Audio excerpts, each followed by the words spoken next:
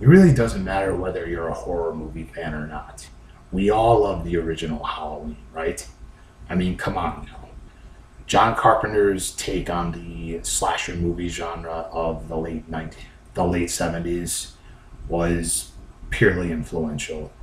It has inspired numerous other movies from different years, beyond that sort of slasher film premise.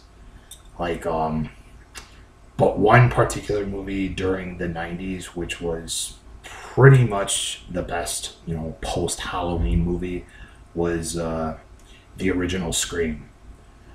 Because that film did not take the slasher premise like totally seriously. It has like satirized, plot cliches and that sort of thing without like fully parroting the scenes from other horror movies. Unlike the stupid scary movie franchise, I could care less about those films. But like other films, after Scream were not so good. Like there was I Know What You Did Last Summer, which was okay. It was better than its shit sequel, but it was not as good as Scream or Halloween or any other like influential horror movie of their time. But we kind of need to face it though. See, the sequels to the original Halloween were not as good.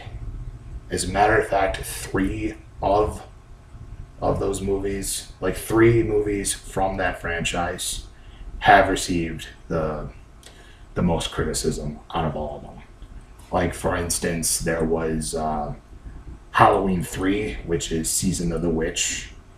That particular movie was criticized for, not having anything to do with the first two movies, the first two Halloweens. And like, because like Michael Myers was not in that film, and the plot had nothing to do with the other two. Like there was no, slasher film elements involved because it was basically like a supernatural horror movie. Like about a plot to kill like children on Halloween using possessed Halloween masks. I mean that film was okay. I mean for its for what it was. Like nowadays it has like a cult following to it, but back then it was like severely criticized by both critics and audiences. But like nowadays it's like it's considered a standalone of the Halloween franchise. But then there's the final movie of the franchise called Halloween Resurrection, which before Rob Zombie like did his reboot of the franchise, and like that film, I thought that movie was terrible. I thought that it played too much like a episode of a modern MTV reality show, with Michael Myers in it, and like Busta Rhymes' character was just aggravating. Like his character is in fact supposedly like supposed to be like the worst one out of all the characters of the franchise, and from what I read on like the Halloween Wikipedia. But anyway, the one that received the most criticism of those two that I just mentioned was Halloween 6, which is The Curse of Michael Myers. That was criticized for making because like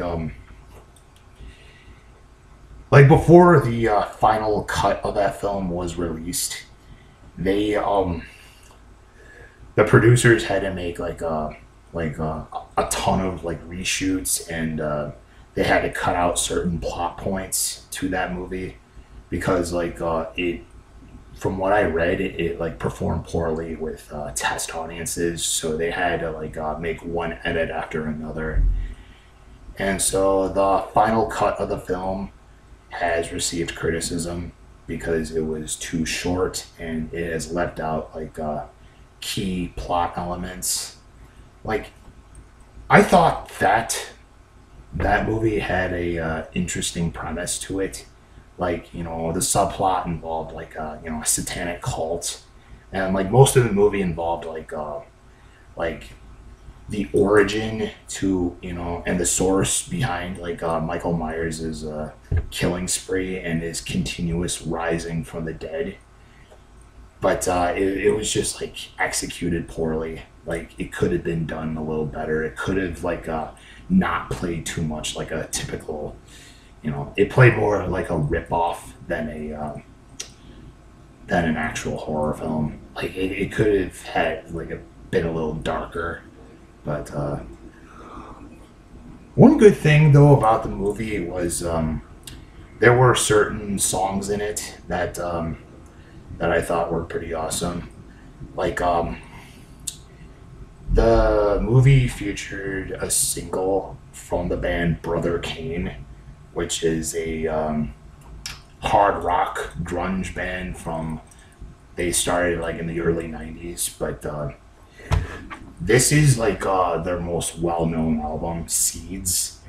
And like, if you have a copy of the final cut of Halloween 6, it features a thing that says like it says that it features the single, "And Fool Shine On" from the band Brother Kane from their album Seeds from Virgin Records, which is their label at the time. Um, that was like the one good thing about it because and like I saw that movie like years before. Like, I don't remember too much details about it, but I do remember that song played over the end credits, and I do remember reading the back cover of the tape that it featured that song in that movie, and that song was what was appeared in the end credits. Although it did appear earlier in the film, along with other songs. Like, there was "Horses and Needles," and which is the first song off their album. There's also "Hung on a Rope," and the other song is "2020 Faith." So those three other songs were in Halloween 6, but "And Full Shine On" was probably their most well-known song in that film and of their band, of this album altogether. And I really like this band. They have not been around for a while. They have disbanded after making their last album, which I forgot what it was called, but they have made 2 other albums. But like I said, this is by far their most well-known album in existence. They have long since fallen off the face of the earth.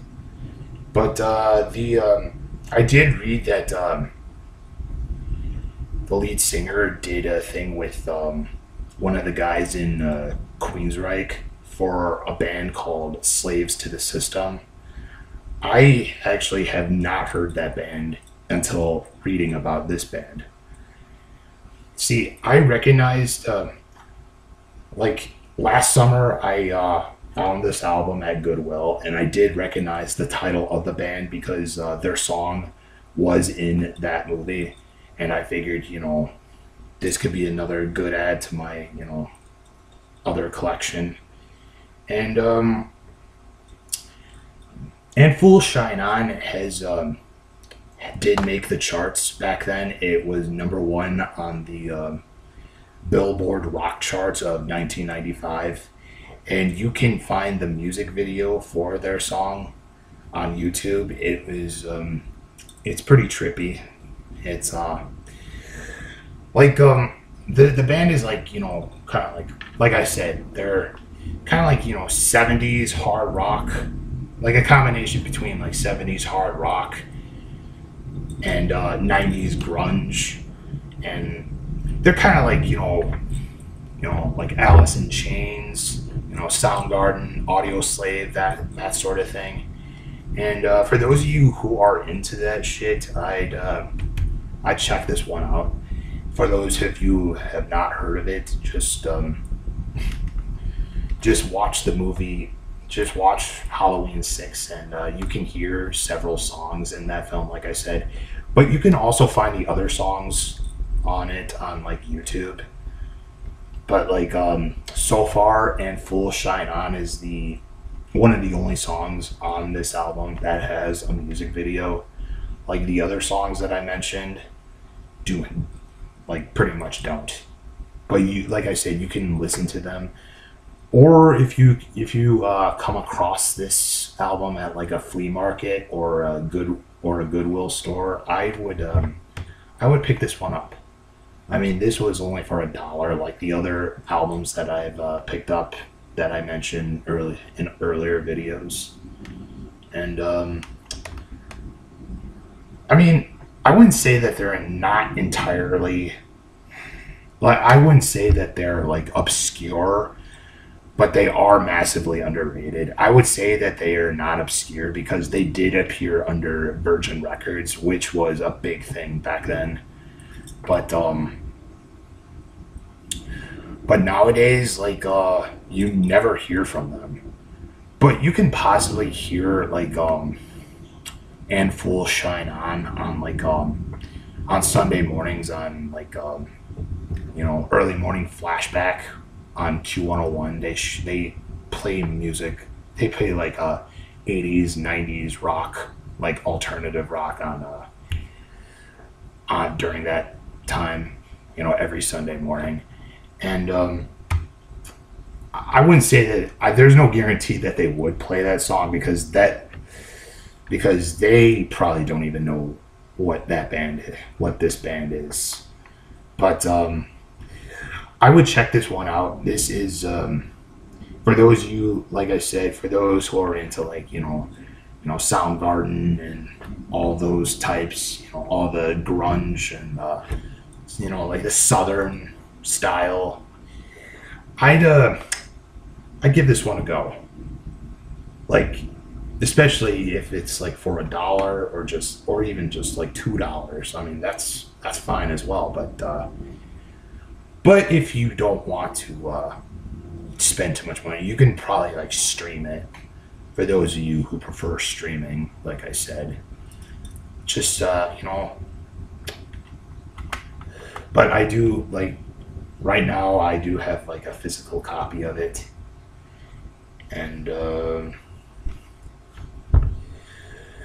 so if you find this anywhere, check it out and just see what you think of it.